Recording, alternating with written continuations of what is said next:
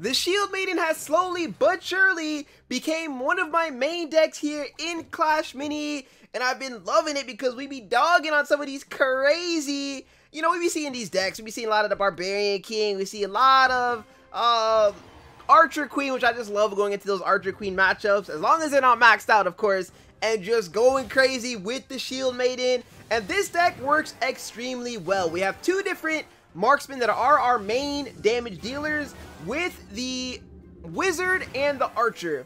It sort of depends on the matchup as far as which hero or which mini we're actually going to be leveling up. If we are going up against the Barbarian King, you're going to see my Wizard be more leveled up than usual. And if we're going up against like an Archer Queen or a Siege deck, whether it's like Shield Maiden or the Royal Champion, then you'll see the Archer get leveled up more. And then as far as the specific upgrades, the Archer will always be the same. We want to make sure we try our best to get the 2 stars on the Archer, or to make her attack 2 different characters on the field.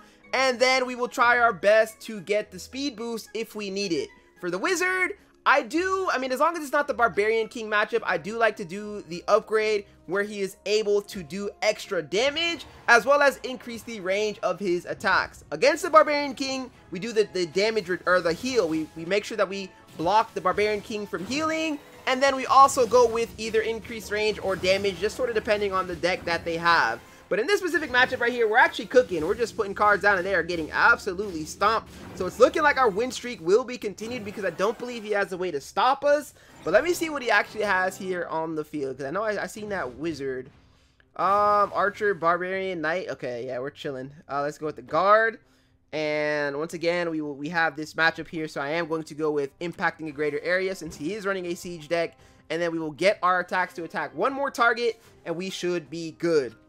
So the whole idea of this deck is just really just to protect, right? We've got all these other we got the main tank with the Shield Maiden, we've got another tank with P.E.K.K.A who deals really good damage, and then we have the Guard who is like a mini tank, and the Knight who's a mini tank, and then we just protect our damage dealers. As long as they stay alive, we'll be good to go. And then of course, with all of the splash damage that goes down as well, having the Shield Maiden, you know, take aggro with her ability and then reflect all of that damage does us a lot of good too. So that's a 3-0 win over the Shield Maiden. And now we're up against the Barbarian King. So let's go with the... We definitely have to make sure we have our Wizard out. I'm debating whether or not I want to drop my second Wizard right now, which will give us a better chance of winning round 1, preventing the enemy healing. And then we'll go with the Guard. I have to hope he doesn't play like a Miner. I'll put the Guard in the back to make sure that counters that. And he does play Miner. I don't know if the Guard gets over to it. I don't think it does. But I think the Miner will not be going to our Wizard, which is really good. And then the Queen, or the Maiden, will also make sure she takes aggro of the Miner, of the Barbarian. They're both going to do a lot of damage to themselves. And this is still going to be a very close round. We did manage... Oh, if she managed to get that off, that would have been nuts. But I think we're fine here anyways with the Guard, with the Wizard, able to pick up that first round, go up 1-0. It's always good against these super powerful decks.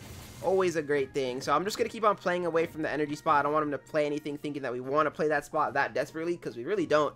Let's do bonus damage here. And we'll go Knight and Archer. Just get them both down. Why not?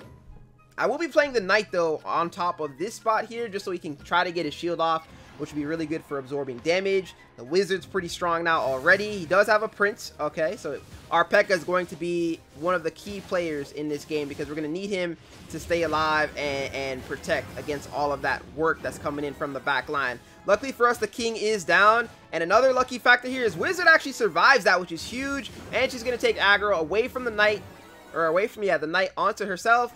And now we're able to go up 2-0. So even without the P.E.K.K.A being down, we've been able to stomp this one so far. So now we will get the P.E.K.K.A down in the back. That will ensure that we stop the Miner push. But we do need to make sure that we get another tank, one of our mini tanks, up in the front just to help out. I prefer doing the Guard, really.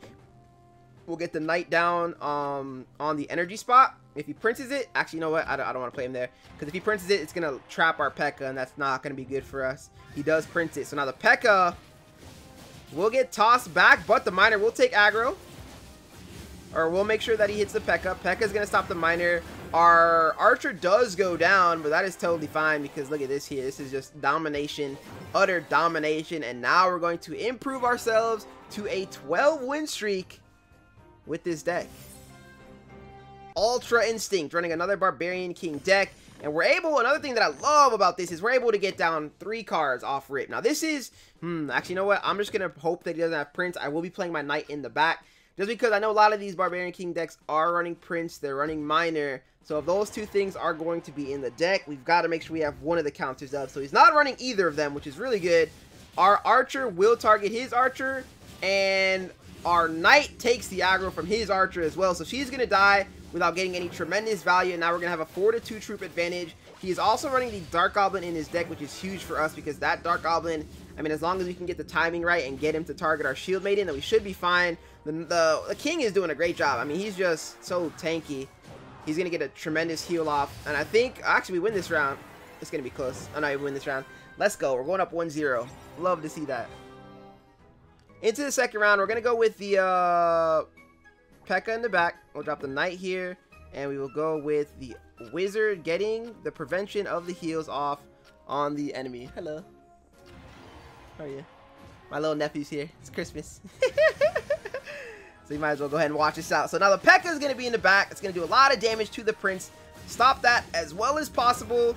And I mean, just look at this. This is awesome defense. Barbarian King is the last card left here, and he's going to get chopped down. So that's going to be a 2-0 lead over Mr. Ultra Instinct. And now going into the final round, I could just hold my setup if I want to. I know he's running Prince, so he might Prince this spot, which I'm okay with as long as it's a Knight that ends up taking the aggro of that. We'll get our Archer to attack one more target, get the guard down on the field, and I could go Knight +1, or I could look for the Wizard. I think we look for the Wizard here to get the bonus damage. And now let's see what happens. Let's see what happens. He doesn't Prince, so unfortunately our Knight's probably just going to get pieced up. But with the heal, he might be able to get his first ability off.